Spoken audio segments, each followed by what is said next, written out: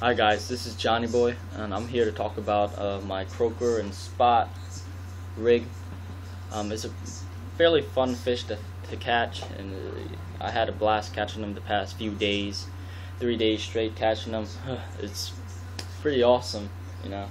So here I'm gonna talk to you about my rig. First, I have a rod. This rod is it's a medium heavy.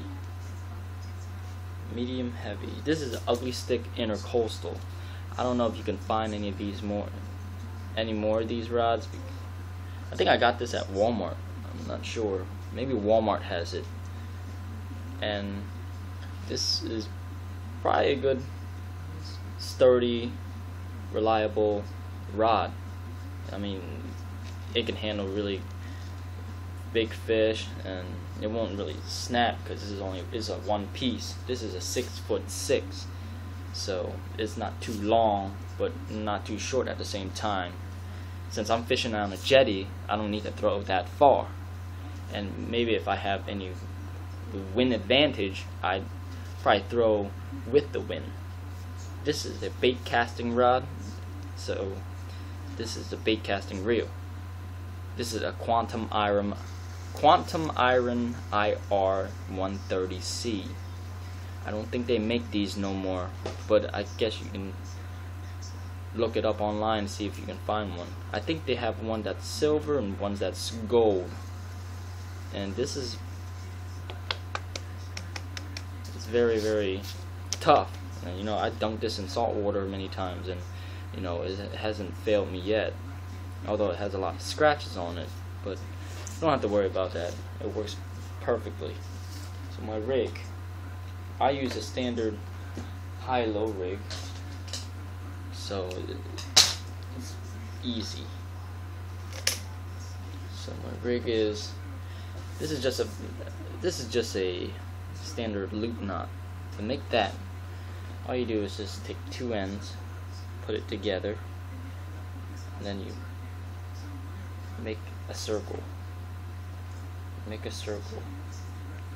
then you pull it to get it as small as you can and go through the hole, and that is your loop knot. I have one on the bottom here, so I use a pyramid 1.5. 1.5 works really well. It holds, and it's not really that heavy, so you're pretty much working without so much weight. And I have eagle claw hooks. This is number 4. It's small enough to catch any smaller croakers or spot, and I like to catch spot and croaker, so I go a little bit light on the or small on the hooks.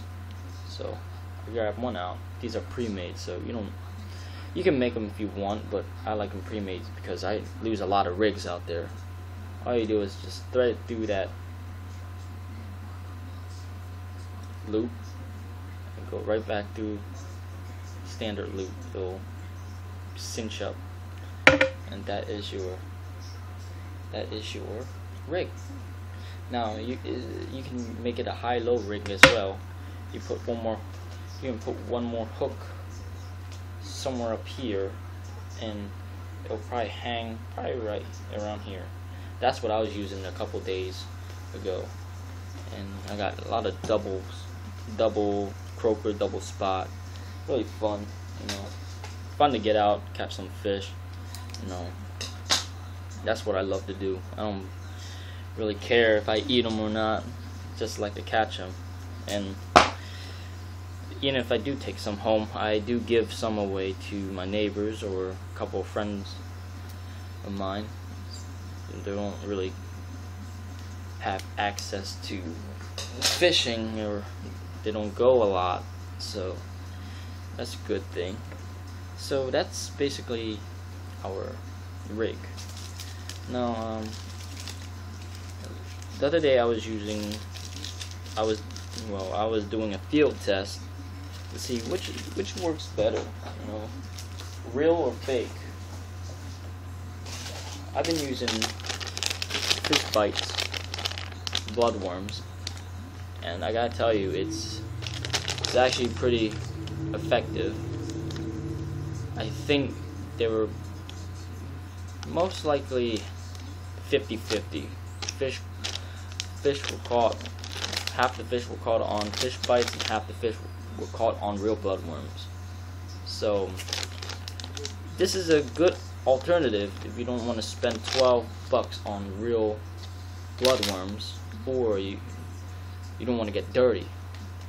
Simply just open it, grab out, it looks like a piece of gum, shoe leather. All you do is you just cut it into small little cubes.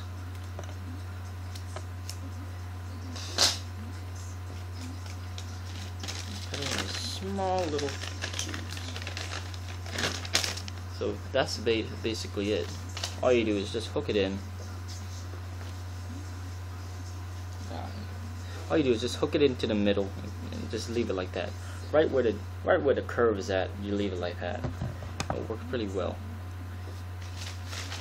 So that's basically it about what rigs I'm using, what rod am I using, and I hope I see you guys out there, or maybe I'll fish with you. Never know. So good luck out there. I'll see you later.